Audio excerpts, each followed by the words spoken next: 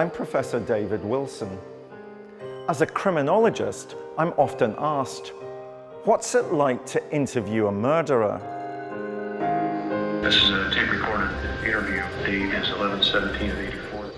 To answer this question, I'm going to take you on a journey into the dark heart of the police interrogation room.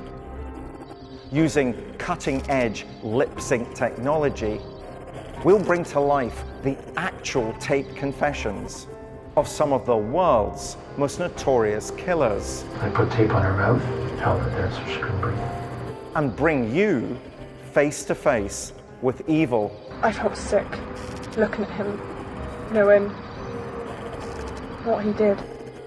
And along with forensic psychologist Professor Michael Brooks, I'll analyze their interviews in unparalleled detail.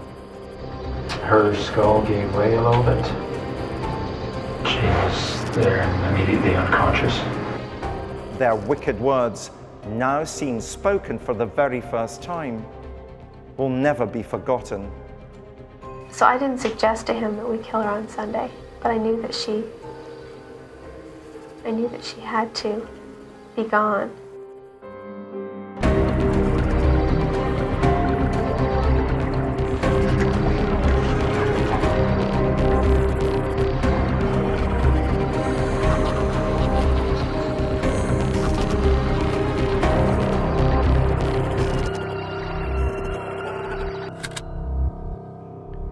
In today's episode, we hear an extraordinary confession within an absolute masterclass in police interviewing technique, perhaps the best I've ever examined. The man sitting in the police interrogation room is a British expat. Born in Bromsgrove in Worcestershire, he moved to Canada when he was young. A glittering military career was to follow. He became a pilot who flew the Queen and rose through the ranks to become commander of Canada's largest Air Force base. But he lived a dark and deadly double life. He was a voyeur, a predator, and a sexual sadist whose sick fantasies culminated in the murder of two beautiful young women. The interrogator is Detective Sergeant Jim Smith. His soft-spoken, relaxed manner belies the fact that he's the leading light in the Canadian Police's Behavioural Science Unit, which applies offender profiling and forensic psychiatry to criminal interrogations.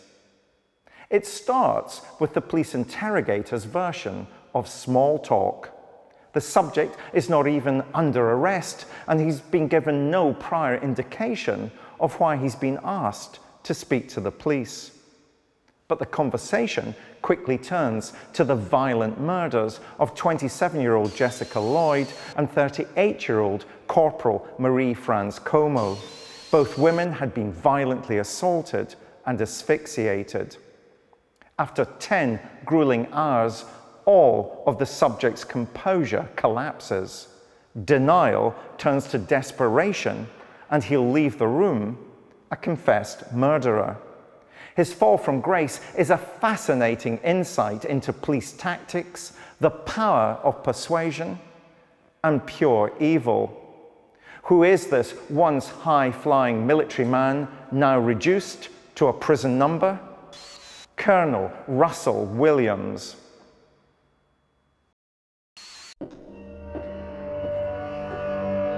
One quiet Sunday afternoon in February 2010, Ontario Police invited a very distinguished local man to come into the station for an informal chat. He wasn't under arrest, but he was under suspicion. His name was Colonel Russell Williams. A local woman by the name of Jessica Lloyd had gone missing. Police suspected she may have been abducted or even murdered in the same way another woman by the name of Marie-France Como had been some 6 months earlier. As the commander of Trenton Air Base, stationed to over 3,000 young men in the Canadian Air Force, Russell thought he was being asked to help police with their search for a suspect, just as he had done so in the past. But as he sat down in the police interview room, he could have had no idea that striding up along the corridor to meet him was Detective Jim Smith. And as the tape recorder rolled, the scene was about to be set to one of the most extraordinary police interviews in history.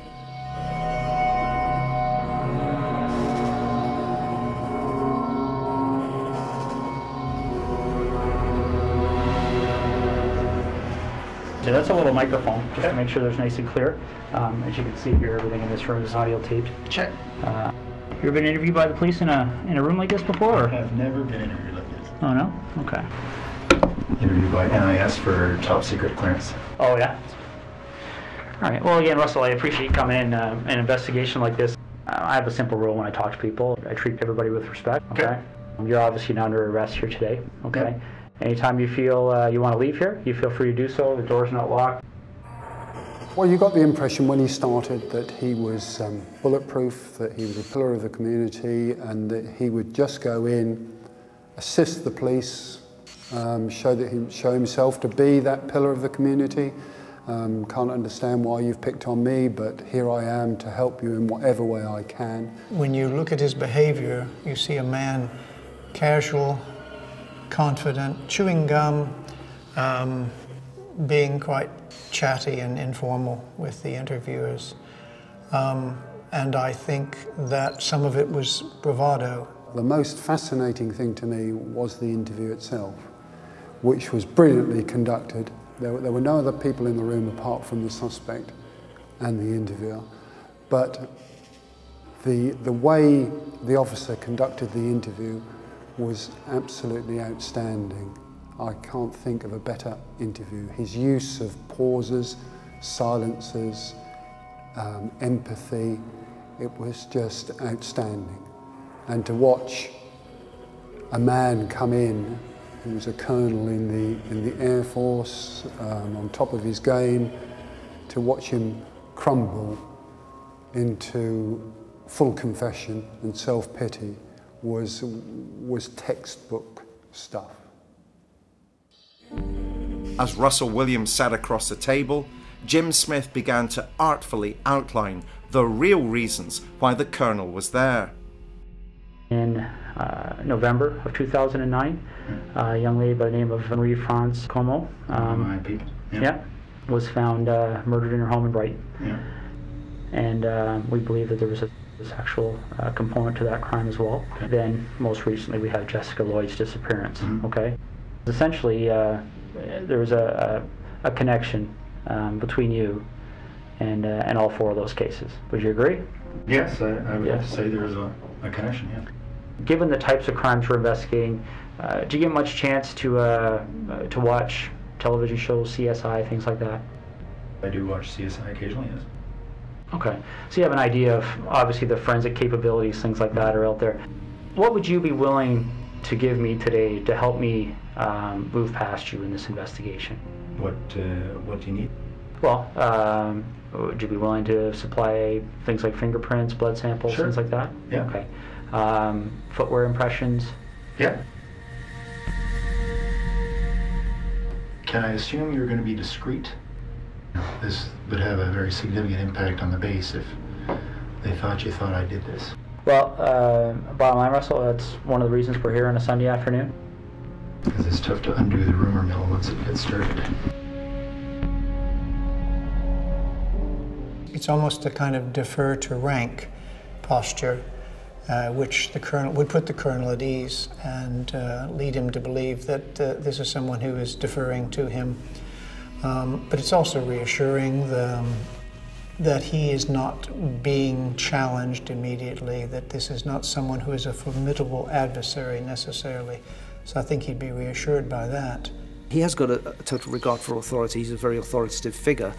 But at the same time, I think this often feeds into serial offenders' mental outlook, which is they are actually better than everyone else. They're one step ahead of everyone else. So he can be this prominent public figure, but at the same time, he's so clever and so smart, he can stay one step ahead forever, and no one will ever work out that he's got this secret side to himself. I'm joined by Professor Michael Brooks. In his long and illustrious career as a prison psychologist, Michael has sat and listened to many murderers and experienced firsthand the mind games they play. Can I assume you're going to be discreet? Well, this is an interview that's setting the scene, and Williams is very keen to establish his supposed dominance over the interviewer, isn't he? He is, yes. Did you pick up this idea that the last time he'd been interviewed, or the only time he'd been interviewed, was when he was to get top security clearance? How would you characterize Williams in this interview?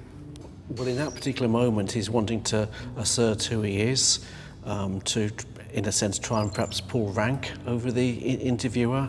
But the interviewer is not interested in that. I think this interviewer, this police interviewer, is very, very clever. The reason why he's been brought in on a Sunday, everything is under the radar. He's trying to reassure Williams that things are fine and that everything could go smoothly. On the one hand, yes, but on the other, he's just being very careful in terms of setting the scene, providing some reassurance. It turns out to be false reassurance because of the ability with which he conducts the interview, but not putting Williams under any undue anxiety to begin with. Because that would be a danger, wouldn't it? In that way, Williams would then become not conducive to being interviewed. He'd become unproductive. He may even become hostile. He may even walk away.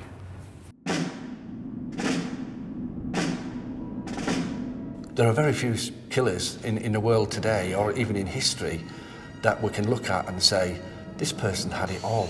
This person had everything. He'd finances, he'd a great career, he'd homes, he'd respect, he'd a lot. I think that is something which makes him an extraordinary and very unusual killer. He's not a lorry driver, he's not unemployed, he's a prominent figure who manages to juggle this secret life. And it very rarely happens that you get somebody in such a position carrying out such a long reign of terror. This is a man who captained aircraft that had taken people like the Queen across Canada. This is a man who everybody respected to the highest security level possible. So he had a big remit and a big professional standard that he had to maintain and keep. It also, in the darker side, allowed him an obvious shadow or a veil over his dark secret. And that dark secret was something that was about to emerge.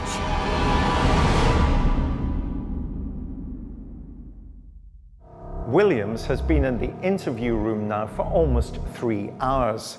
He's given little away, only appearing to listen diligently to everything his interrogator, Detective Sergeant Jim Smith, has to say. But little by little, without ever openly accusing Williams of any of the crimes, Smith has revealed detail after detail that lets the Colonel know the game is up. But at this stage, it's still far from clear if he'll confess.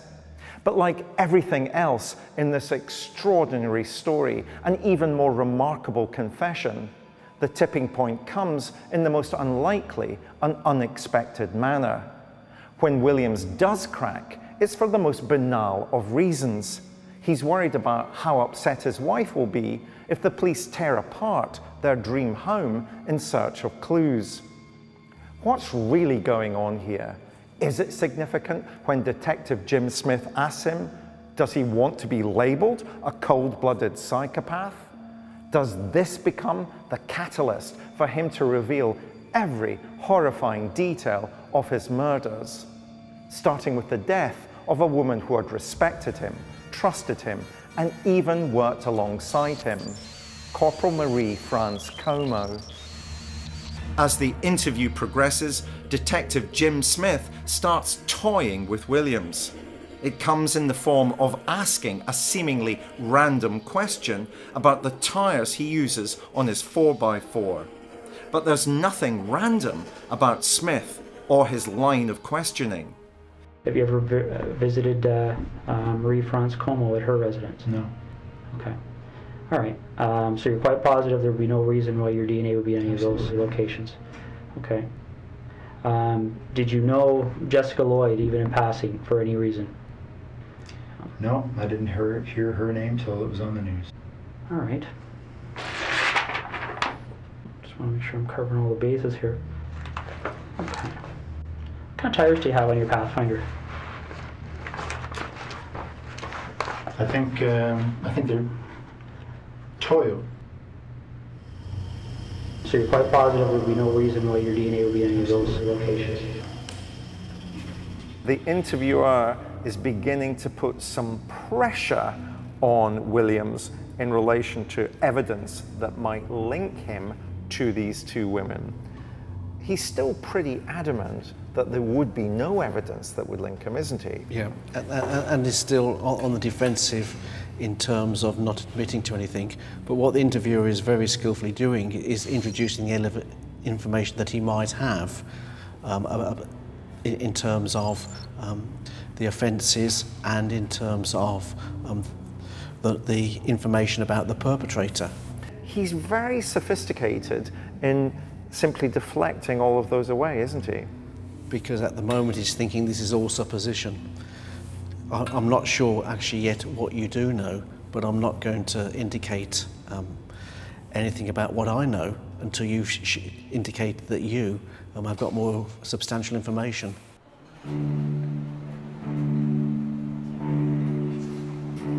The curious thing about this case as well is DNA and any forensic work, scientific work that we have now currently didn't solve this case.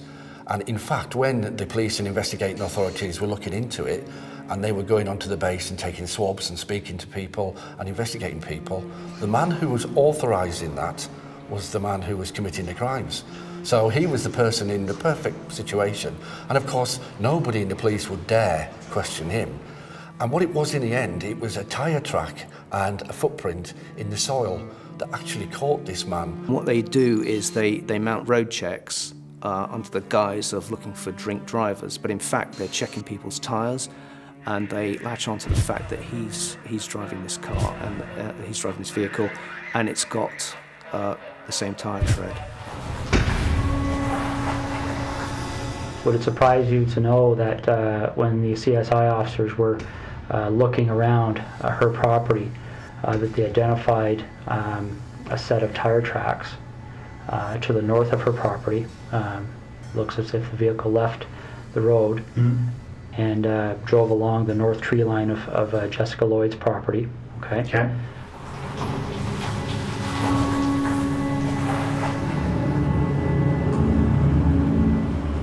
Examined those tire tracks. They identified those tires as the same tires on your Pathfinder. Really? Yeah. This is the footwear impression of the person who approached the rear of Jessica Lloyd's house on the evening of the 28th and 29th of January. Yeah. Okay. This is a photocopy of the boot that you took off your foot just a little while ago. Okay. Footwear impressions are very much like fingerprint comparisons. Okay. You take a look at this print. These are identical.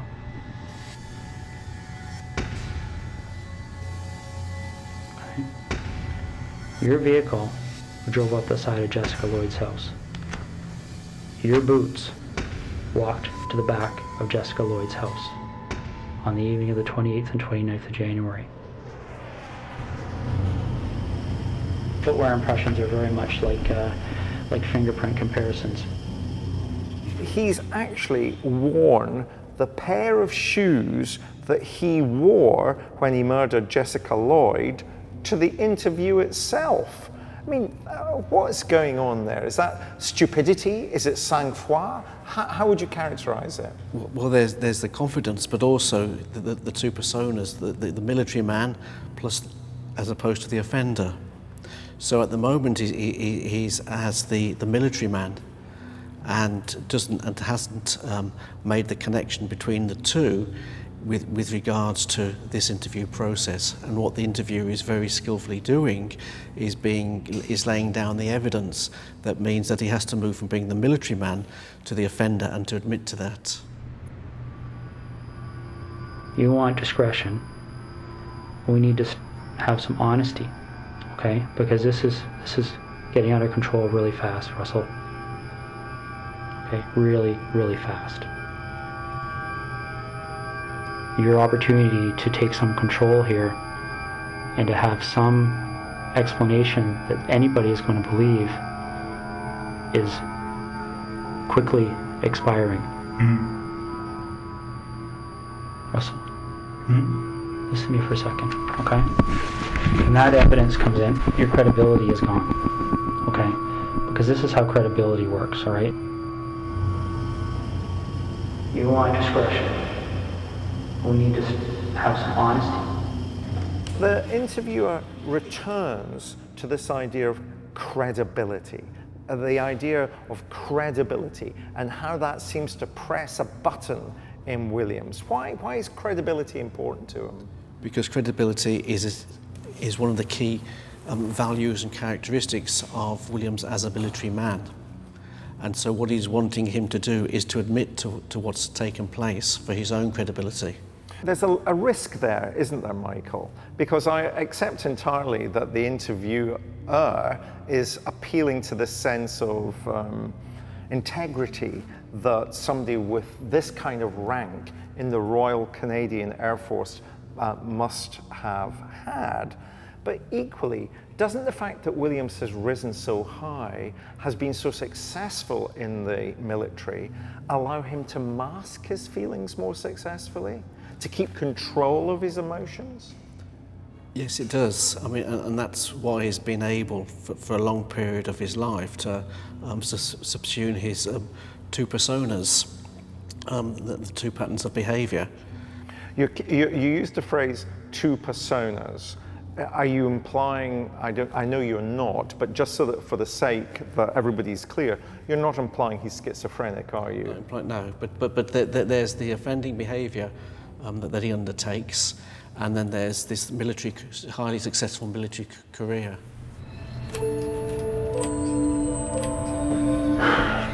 I'm struggling with how upset my wife is right now. Russ, what are you looking for? By the time he's presented with the incontrovertible evidence, Colonel Williams recognises that for him, all is lost. All that remains of who he was and his life previously is his wife and their family home. So for them then to threaten to take away the one remaining part of his life was just too much, and he caved. I want to minimize the impact on my wife. So do I. So how do we do that? Well, we start by telling the truth. Okay. So where is she? Got a map?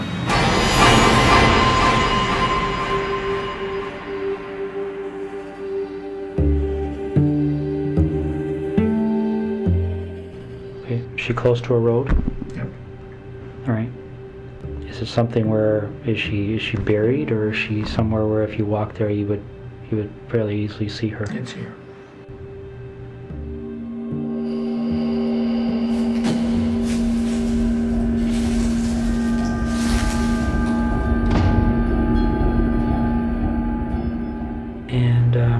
How did you leave her? I just left her tucked behind a fairly large rock.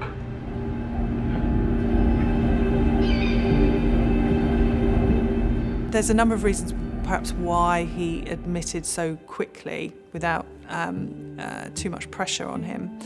One is that it may be that he was actually ready, he needed to, he was actually relieved, it gave him a sense of release. It may be that actually because he's used to being in the military, he has some sort of respect for authority, and this is a different type of authority, but he's in police custody, they're in control, and maybe he's responding to that. in terms of his military background. It's a military debrief. He understands that that's what he has to do now. His options have been reduced. You can see him flicking through his manual of options and being reduced to saying, fine, you have me, I will now tell you what you need to know. Do you want to work forwards or backwards? Doesn't matter. Marie-France Como. Marie-France Como had been a flight corporal who had worked alongside the colonel. The moment he first saw her would prove to be the beginning of ultimately a deadly fixation. There was an open window in the basement of her house. I think when you look at this man, because of the service discipline he's got and the immaculate planning that would need to go into anything he was doing within his day job, that reflected in the way he carried out his crimes. And it was effectively what he was carrying out with his first victim was stalking. He monitored the movements. He'd worked with her very briefly, so knew who she was and knew the type of individual she was, knew where she lived.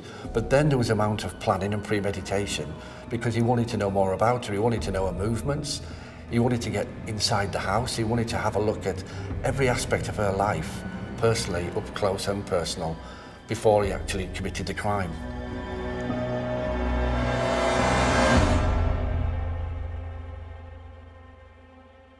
And he could walk into her house as her boss without having to explain what he was doing and why he was there. He's got that access. Very powerful situation where he could access anywhere on the base, anywhere locally, and people wouldn't challenge him.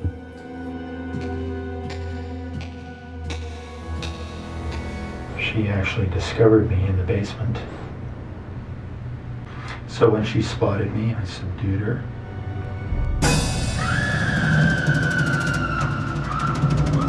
Tied her up. That was just the beginning of what was in store for Marie. He took her to the bedroom, and while she lay there, tied up and unable to do anything, he broke the lock in the front door so that no one was going to come in and interrupt them. And when Russell Williams comes back in, he repeatedly rapes her.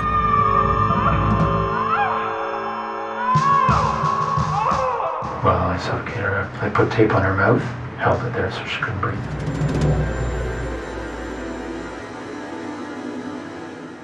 After Marie's death had occurred, he came off as if he was really upset about it. He even spoke at her funeral, and he sent a letter of condolence to her family, signed by him, her commanding officer, saying that Marie would be sorely missed.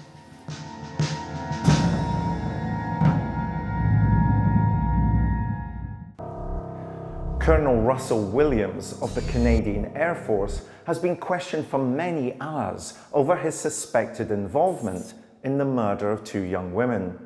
He's been facing off against Detective Jim Smith, and his confession is now in full flight.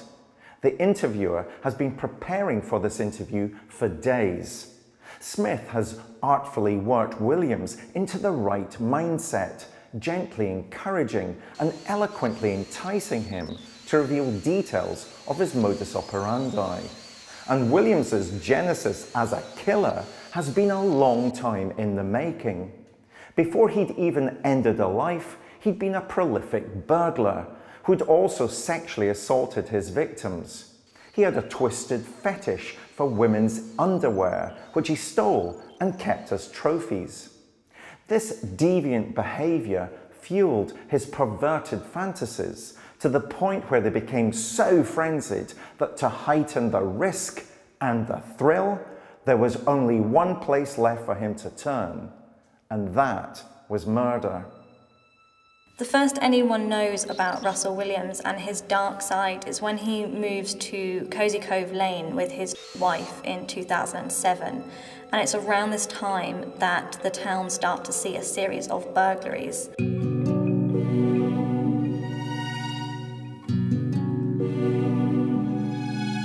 This is a story that's tragic for for the victims, of course, but it's also a story that's tragic for Colonel Williams himself, and that this story unfolds in a way that could have been stopped at any stage. It follows a fairly inevitable psychological unfolding process. So we have Colonel Williams, who I'm sure as a response to the pressures of the authoritarian, institutionalized, disciplinarian lifestyle within the military, starts carrying out the most ridiculous, humiliating, degrading, sexual offending behaviours that he almost could possibly dream up. Taking pictures, stealing women's underwear and taking pictures of himself in women's underwear. I mean, it's almost, in the context of the military man that he is, it's almost the most embarrassing thing he could possibly think of doing if anybody found out about it. It's almost the worst. And I'm sure that's the reason, I'm sure that's what made it so appealing.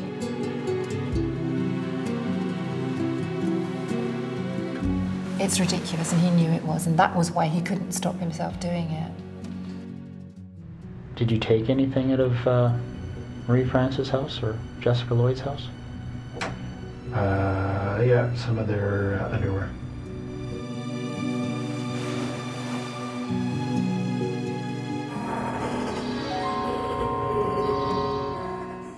Information was coming in during the interview, because it started off with the tyre tracks, which is why he'd been arrested in the first place, and then went on to the shoes that he was wearing. Then they went and searched his house and found evidence of the pictures. They found bags full of underwear, and we're talking of some of the region of 1,400 items of underwear. He can't explain that. And when they did the checks, they found that underwear was taken from something like 80-odd houses. So he was taking an average of about 17, 18 pieces of underwear. It will have started to have lost its impact, its emotionally stimulating effect, its sexually stimulating effect. It would have been lost. And not only is that stimulating effect diminishing rapidly as he starts to do more and more and more burglaries, but also he's developing a sense that he can get away with anything. He's done 82 burglaries and not been caught. He can get away with anything. Escalation is something is very common, and we see in serial sex offenders in particular. They'll often start with those lower level offending, such as voyeurism, or in this case, stealing underwear, and then that at some point will not be enough, will cease to be enough to satisfy a fantasy, and those fantasies will escalate. The scripts will become more developed and start to move from those non-contact offences to contact offences, and then it continues. And unfortunately for some offenders, that escalation will not stop until they are stopped by the authorities. When they eventually found him, they found him with over 3,000 images of him in different houses wearing underwear of different victims. And later on, when he actually ended up escalating his sexual behaviour to actually killing the victim, he recorded all that, and all that was available for the police once they found him. When I was reviewing this case and looking at the pictures of him in the victim's undergarments, it put me in mind of the photographs that you see from time to time of big game hunters with their deceased animal to one side and their huge phallic gun to the other side.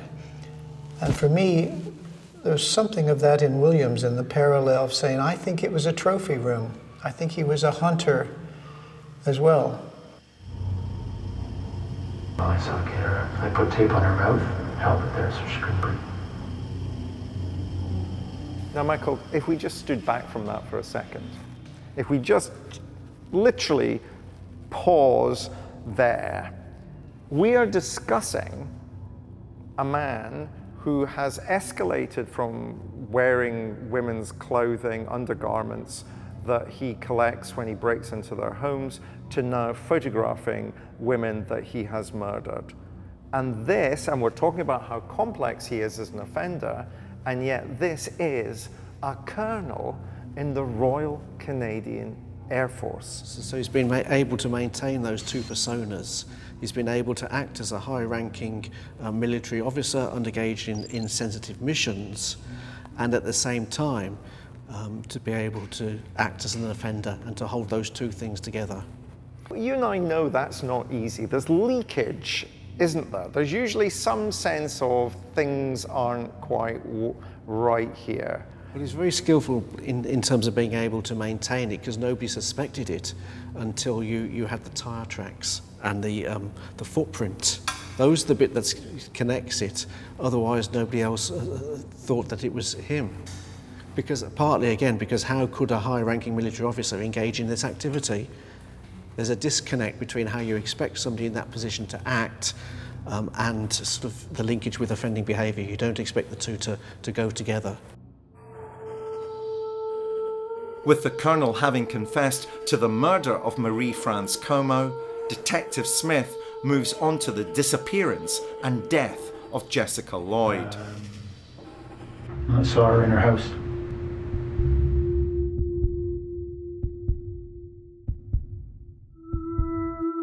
Then I noticed she wasn't there Thursday.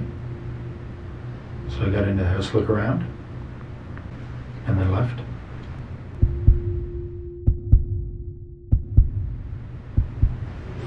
Noticed she'd come home, so I went back in.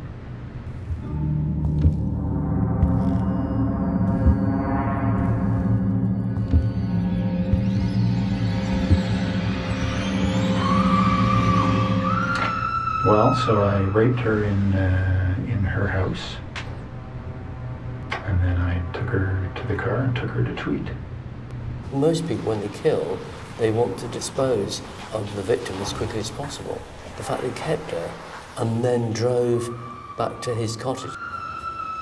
He had a cottage about 50 kilometres from the base, so again he had the privacy that he wanted, and that allowed him to carry on assaulting her, raping her, and putting her under a tremendous amount of physical and psychological stress.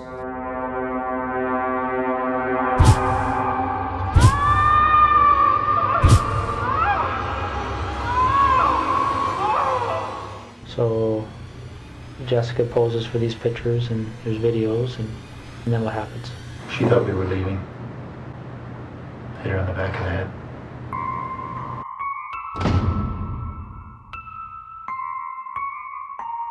So when you actually do strike her, what's the result? Her skull gave way a little bit. She was there and immediately unconscious.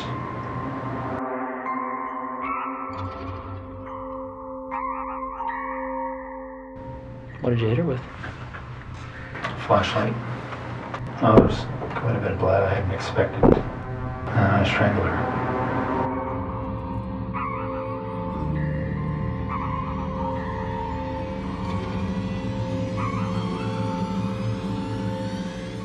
When did you decide to do that? Well, I was pretty sure that I wasn't going to let her leave.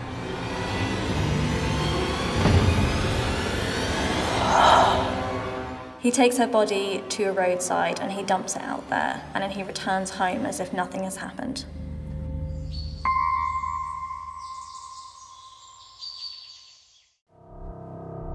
Detective Jim Smith has left Colonel Russell Williams's dark world in ruins. By the end of the interview, he's stripped of his reputation, his military stripes, and his freedom. The details of Colonel Russell Williams's vicious murders and sex crimes are amongst the most appalling imaginable. When the audio of his recordings were played in court, they must have been deeply distressing for the loved ones of those he'd murdered. Pleading guilty to 2 counts of first-degree murder, Williams is now serving a life sentence without the possibility of parole for at least 25 years. But the question still remains, if Williams hadn't been caught, would he have killed again? To answer this, we must return one final time to his extraordinary confession. Can you tell me why you killed her? Do you know why you killed her? Well, because she knew I was taking pictures. Well, let me ask you this. Did you like or dislike these women? I didn't know any of them. Is what you've told me tonight the truth? Yeah. How do you feel about what you've done? Disappointed. If for whatever reason you didn't end up on our radar, so to speak, do you think it would have happened again? I was hoping not, but I can't answer the question. Did you like or dislike these women? I didn't know any of them. Would you, with your experience, expect somebody with the complex offending behaviour that we've been describing, would you have expected him to have stopped killing after he murders Jessica Lloyd, or would he have continued to have killed? He would have continued to kill. But the leakage that you're talking about, or starting to engage in things that don't apparently seem to make sense, are actually, well, why didn't he take more care with regard to the vehicle? Why did he leave a track? Why did he leave a footprint? Why did he come into the police station wearing the same boots? So all of that is indicative of him beginning to lose control. And that's the leakage that we were discussing earlier, that he can't maintain these two different lives. Because serial killers always begin to make a mistake as time progresses.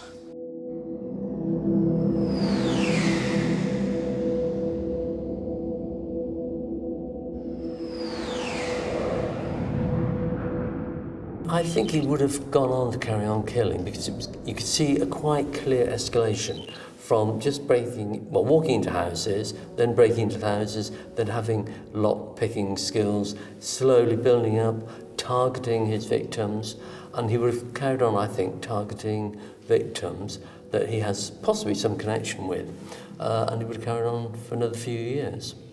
And the fact that he actually queries whether he would do it, he's not saying, I wouldn't do it, he's expressing self-doubt, and I think that's realistic, that he would have had self-doubts about his ability to control himself.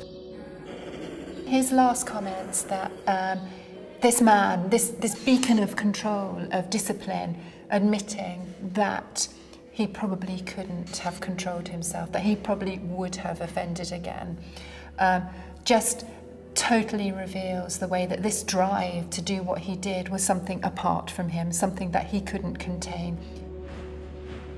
Williams is not the same as many offenders that the police face. Most offenders, it's a slippery slope. They come into low-level offending and they progress on to more serious offending, but underlying it all is a generally dishonest, a generally manipulative, coercive approach to other people. We have the opposite here. Here we have somebody whose way of dealing with the external world is all about honour and principle and dignity. And what's brought in here is a very distinct, very specific drive. It's not part of a general criminal propensity.